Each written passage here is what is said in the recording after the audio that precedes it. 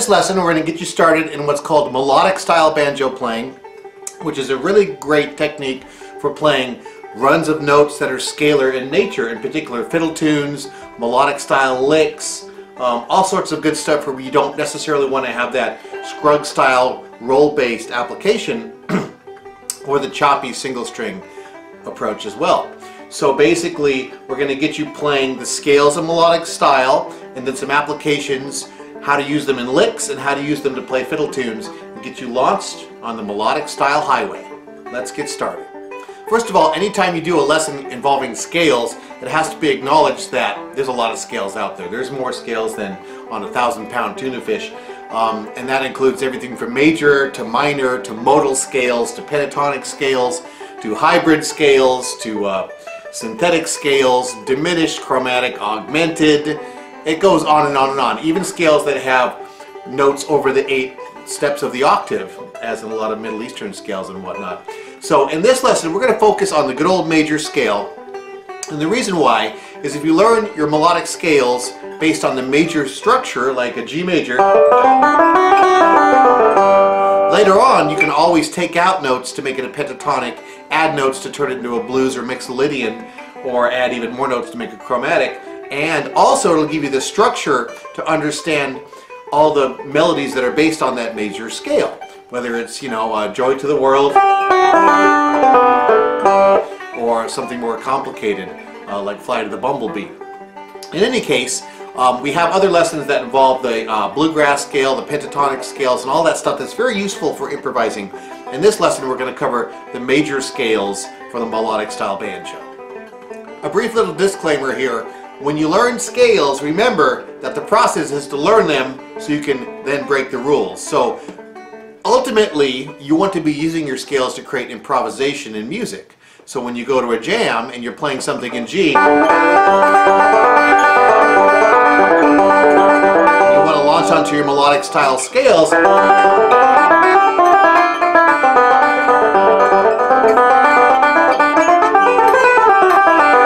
You want to make it more angular, less predictable, and basically what we call noodle with that scale, as opposed to having your solo come up and you do this. A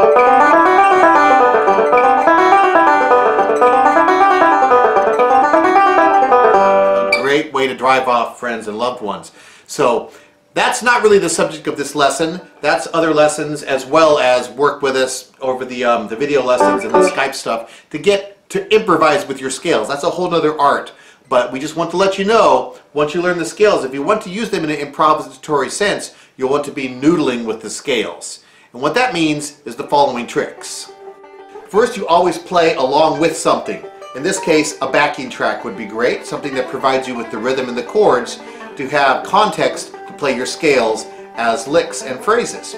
Then you want to be adding rests, of course, so it doesn't sound like you're just reciting scales. And then of course you're always thinking in terms of longer and shorter notes, repeating notes to create riffs, and of course skipping strings to make it sound like you're not just ascending and descending. Once again, that's a subject for improvisation lessons. Get a hold of us for that and we'll jam with you for hours on end. But for the meantime, let's move forward to learning our melodic style scales. What's very important at the onset is learn the principle of the melodic style, which has also been called cross-string playing or alternate string playing, because what we're doing is we're bouncing back and forth from adjacent strings to avoid having to repeat strings in a row. That gives us more of a legato, fluid approach and allows us to build a lot of speed into our scales without doubling up with the fingering.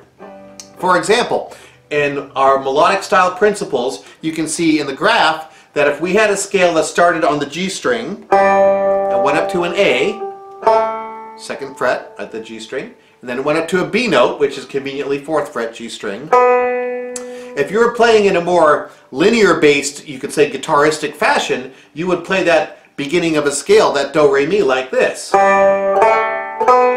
Which makes perfect sense for, a lot of instruments, and even the banjo. And in fact, you could play the scale in the single string style like this. And playing it like a lot of notes on each string. Now in the melodic style, we've decided that we never want to double up if we can help it. So for example, after we pick that open G string, instead of finding the A note on that same string, we look elsewhere. In this case, it's available over here on the D string at the 7th fret. Very convenient. So now, instead of this, open G, G 2nd fret, we have open G, D string 7th fret. Listen to the difference. Here's the first version.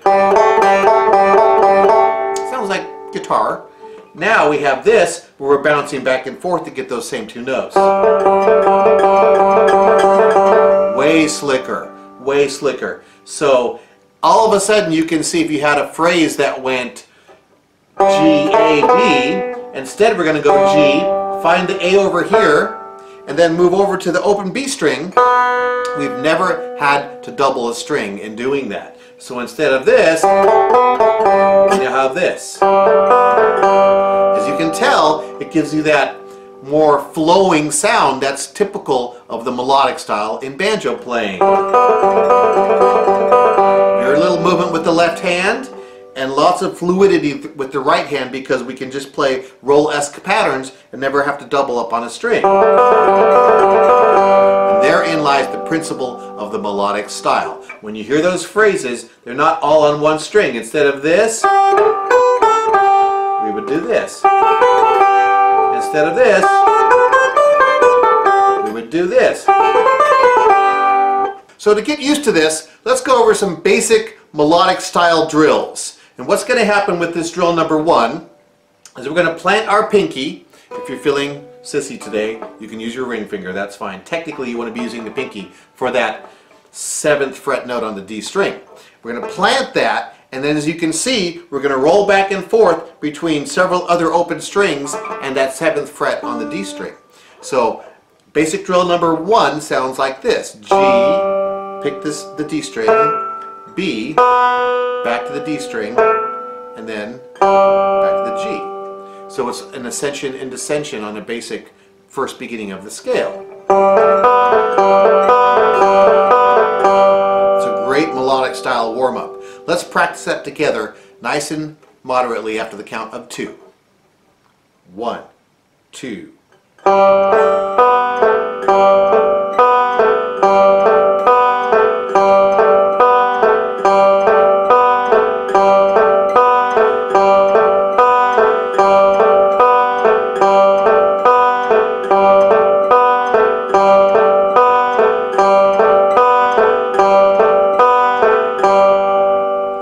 Idea.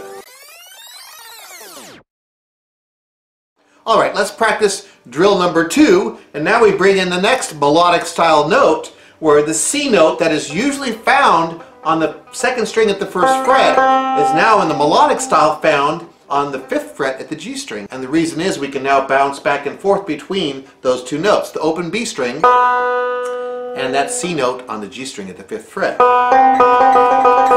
Therein lies the E equals MC2 of the melodic style. The crux of this approach is having that alternation from string to string. So drill number 2, we're going to climb up, basically up to that C note and then back down. It's going to sound like this. And you'll notice we can keep that pinky planted at the 7th fret on the D string, but the middle finger over here on that C note on the G string at the 5th fret has to be lifting off and on. A little bit of work there. Okay? Again, it'll sound like this. Notice when this comes off and on. Beautiful. Let's play that together after the count of 2. 1, 2.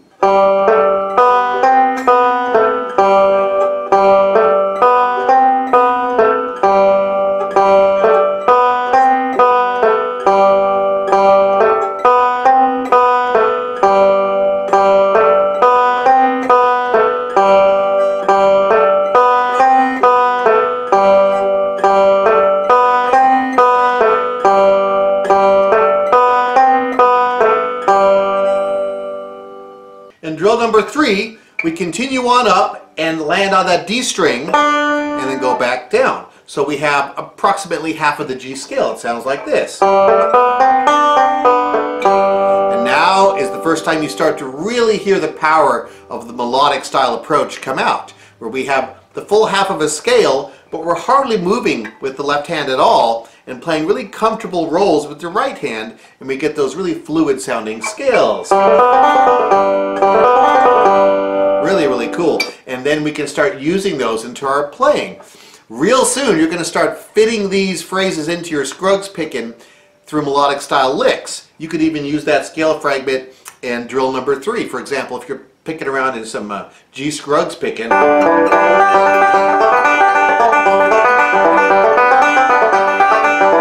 it fits in very seamlessly. The more of that, the better. Okay, let's play the melodic style drill number 3 after the count of 2. 1, 2.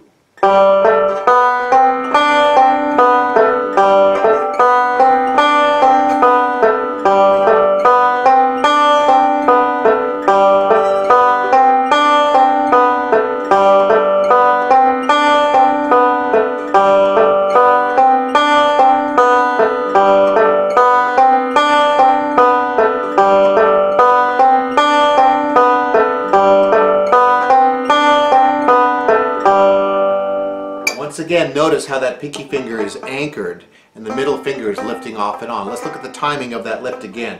On, off, on, off, on, off. Right?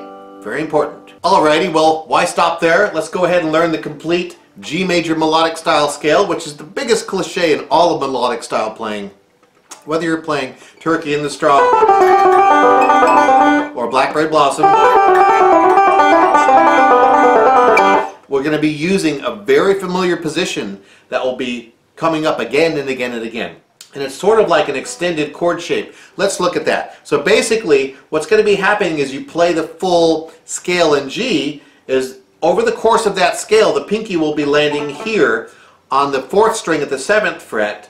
Then, as we already have done, middle finger will be hopping over here on the 5th fret on the G string, and then the ring finger will be sneaking in eventually for that E note on the 2nd string at the 5th fret, and then our pointer finger will be hitting the D string, the 1st string, at the 4th fret. So the sequence will be like this.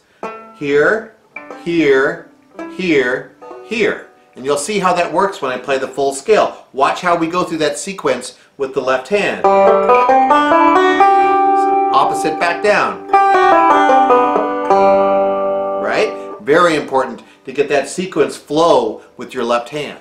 The right hand's playing some indiscriminate, blurry roll patterns, but the left hand has a very specific position. We're never going to have it all down at once, so it's not a chord, so don't worry about that. That would be an A minor 6 or something unnecessary like that. But basically, over the course of that scale, we will be falling into that shape. That's why we put that shape up on the screen for you so we can look at that. Let's take a peek at that shape. So as you can see from the deck diagram, our 4th finger, hence the number 4, will be hitting that 4th string at the 7th fret. Then very shortly thereafter, the middle finger, number 2, will be at the 5th fret on the 3rd string. And then see that number 3? That's your ring finger hitting the 5th fret on the 2nd string. And then following up finally, that number 1 means the pointer finger is at the 4th fret on the 1st string. The other circles just represent the open strings. Like that little circle right under the 5th string peg just means an open string. And same with the circles down by the nut there. That means you're alternating between the open strings and the numbers pressed in this diagram. Alright, enough said. Let's try playing this together. So I'm going to count it off, count of 2, and we're going to play it very slowly together, basically ascending and descending. Now, the difference we're going to do here is when we get to the top of the scale, we're not going to stop and pause. We're going to go right back down so it connects in an even flow. We don't double the top note. We're not doing this. We're doing this. And the reason is that way you can have a circular pattern to exercise to further alienate your roommates. And basically what's going to happen is it'll be a circle drill, if you will, that sounds like this.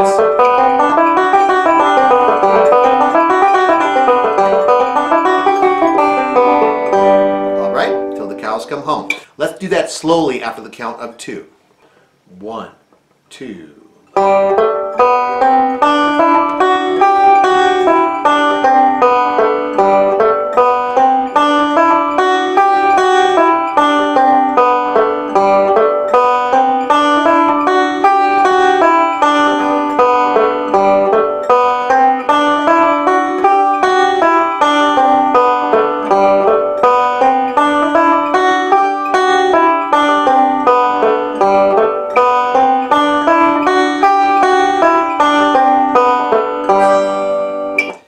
good. Notice we're doing what some folks call typing with the left hand. We're just getting down there when we need the note and pretty much staying on only as long as we need to be there and then getting to the next finger. We're not leaving everything down consecutively. That would be very painful and unnecessary, and you're not getting paid enough to play it in that sense. So you're typing. I'll exaggerate with the left hand. Watch my left hand.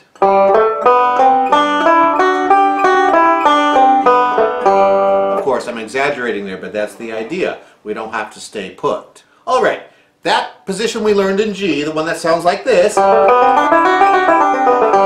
is technically in the first position, or the first octave basically, and that continues up the neck. So we have another really handy partial scale position that starts up here with the ring finger on the 10th fret on the B string, and then the pointer finger over here on the first string at the 9th fret. And we have this classic, some call the blackberry blossom phrase, that sounds like this. So we're doing basically a new scale, the higher octave, starting up.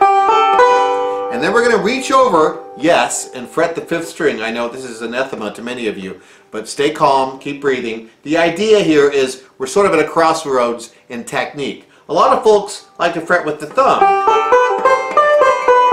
As you can tell, I have very, Welsh pickle fingers, so that's painful for me. I fret with the middle finger on that 5th string. We're going to leave that up to you. I'm sort of a fan with not fretting with the thumb, but there are many folks, including, Noam Pikelny, who do use the thumb to great effect. So we're not going to say that's a bad thing to do, but in this video we're going to be fretting with the middle finger, FYI. So that whole phrase, the upper position for the G melodic scale sounds like this. Very handy phrase. That will be used over and over again in your playing. For example, Blackberry Blossom.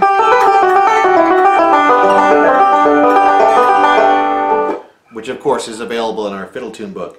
But basically for now, we want to think of this as being a scale starting on the 5th string. A partial scale to be exact, because it doesn't play the whole octave.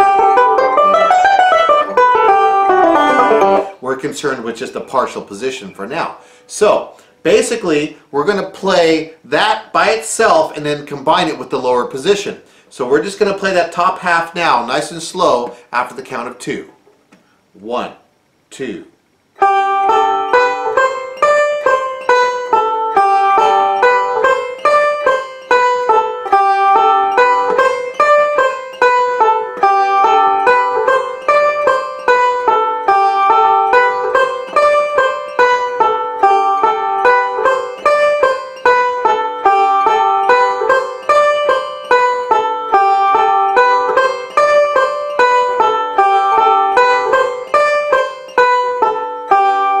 Very nice.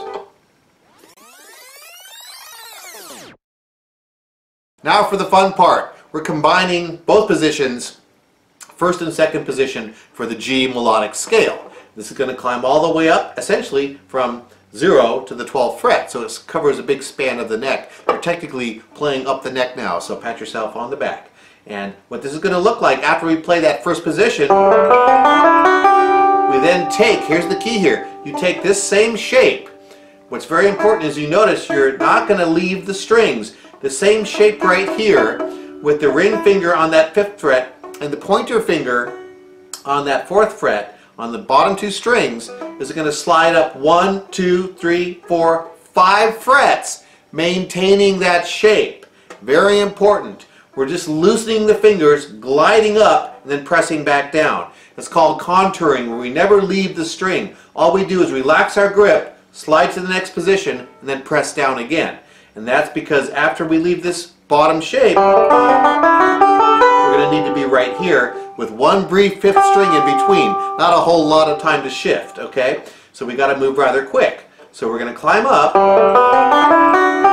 loosen up, slide, shift, press down, play the top half, same thing in reverse, come back down, right? So when you're coming back down, remember, you're just loosening up, sliding down the strings like a trapeze artist, pressing back down, and finishing out the pattern. All right? The whole position, lower and higher octaves in G after the count of 2. 1, 2.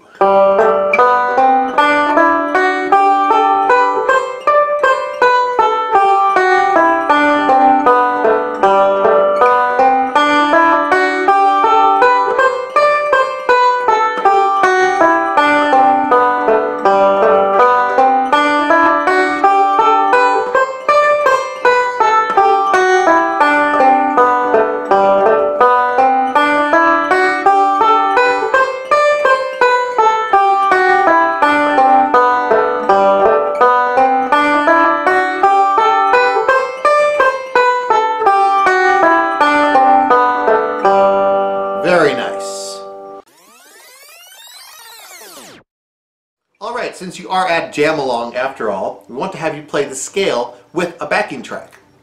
This is a single chord backing track in the key of G, and we do provide this in the audio portion of the lesson. Remember, under the video screen on your lesson you have audio files in the media player there. You can play those to your heart's content. This is an example of how you will do that. We're going to now play our G melodic scale in both positions along with the backing track in G. This is how you get good at it, forcing yourself to play to a beat, and a backing track is way less painful than a metronome, trust us. So let's try this together after the count of 2. 1, 2.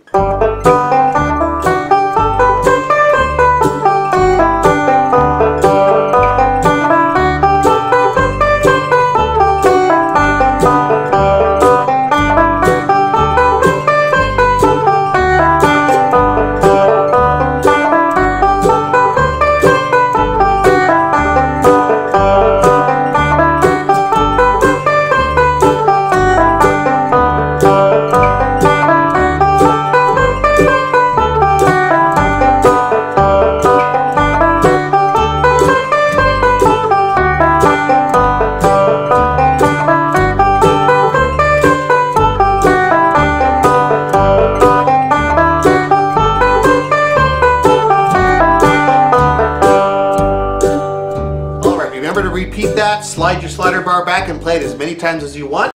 In the melodic style, we don't really use this C down here a lot, like for the C chord. We like to use it up here on the 3rd string at the 5th fret because it gives us that ability to bounce around. 1, 2. Alright,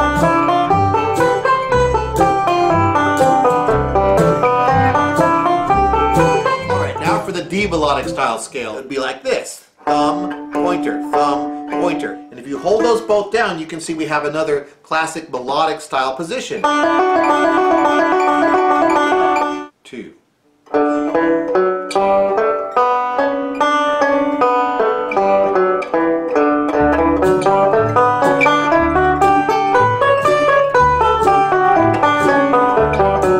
But more importantly, let's talk about what you would use melodic style playing in real life. The 2 main purposes of melodic style as far as banjo players are concerned and jamming is to work out fiddle tunes note for note and to have melodic style licks to incorporate into our scrugs and other styles of picking. 1, 2.